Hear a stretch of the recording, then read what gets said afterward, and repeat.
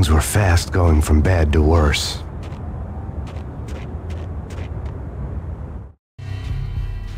The men in blue had come and gone. They had decorated the place with chalk outlines and tied it together with yellow tape.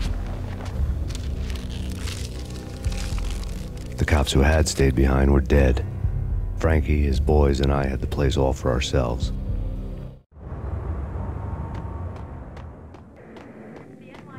Just forget about it. Just forget about it. Hey, just forget about it. That crazy witch, you should have heard her. She was a real scream when the boys caught her trying to cap the Don. Oh, that's friggin' bad. To the trio? That's even worse than what Frankie's doing to that poor bastard downstairs. She's gonna take a long time to die. The mobster muscle on the phone was talking about Mona. Punchinello's trio were nothing but bad news.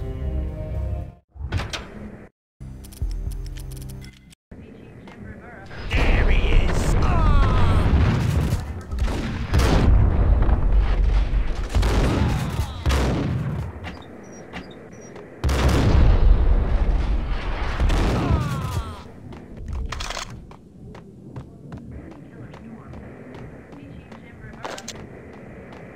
More evidence that Punchinello didn't like me much.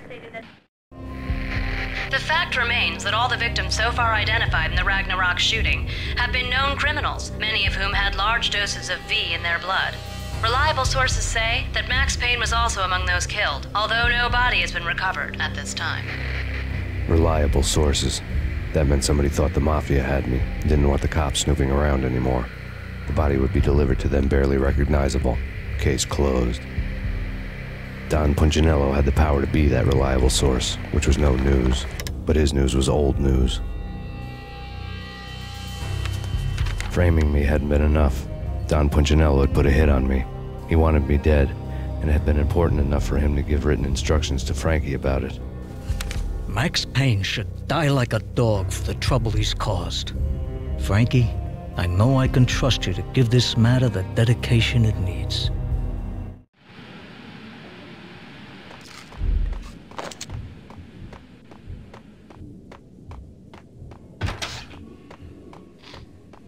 Hey! There he is!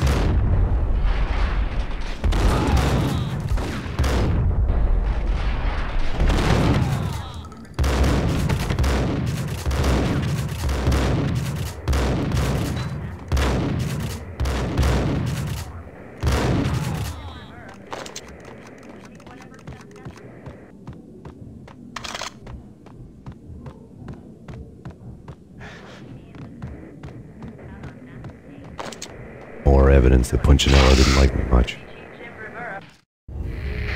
The fact remains that all the victims so far identified in the Ragnarok shooting have been known criminals, many of whom had large doses of V in their blood. Reliable sources say that Max Payne was also among those killed, although no body has been recovered at this time. Reliable sources. That meant somebody thought the Mafia had me, and didn't want the cops snooping around anymore. The body would be delivered to them barely recognizable. Case closed.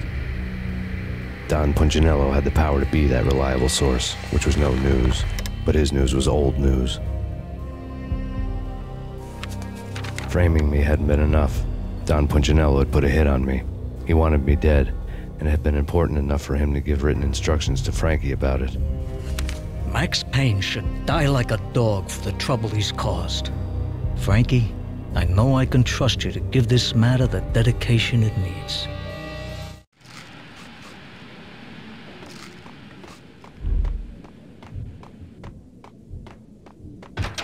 Hey!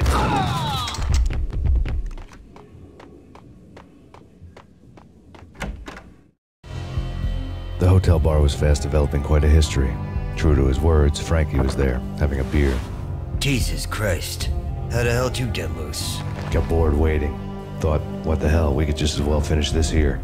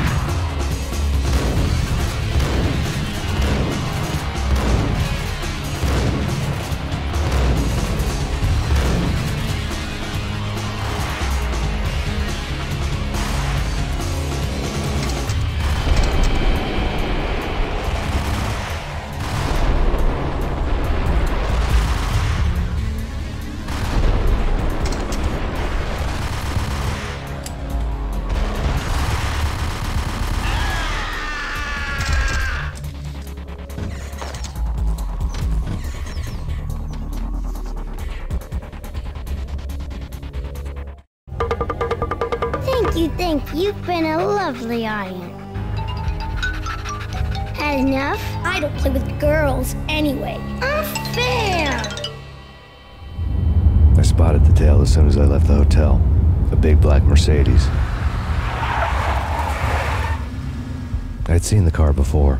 That time it had heralded impressive explosions. Vladimir was back. Bang! You're dead, Max Payne. I might have laughed if I remembered how.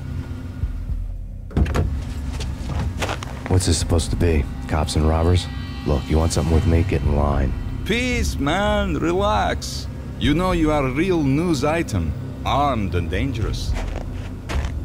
I am going to make you an offer you can't refuse. I've always wanted to say that. It's a bum rap. I've been framed. That's a moot point. Whatever you did or did not do, I'm sure you had good reason for doing it. Want to hear me out? I'm listening.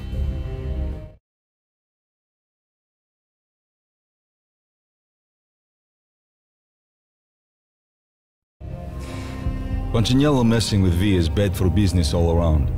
But that's not all. There is this guy, Boris Dime, used to pull jobs for me.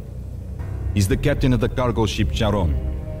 Now the bastard turncoat has gone over to the other side, Punchinello's. The ship's loaded with high-res hardware, guns, my business. If Punchinello gets hold of that cargo, he's won and I have lost. And you'll have your work cut out for you.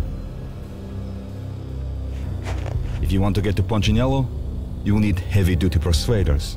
I am just the man to get them for you. Change the ship back under my flag, maybe pop 2 in the traitor Dime's head while you're at it. You'll get enough guns to start the apocalypse. You in or out? Let's get this show on the road. Vladimir was one of those old-time bad guys with honor and morals, which made him almost one of the good guys. None of us was a saint.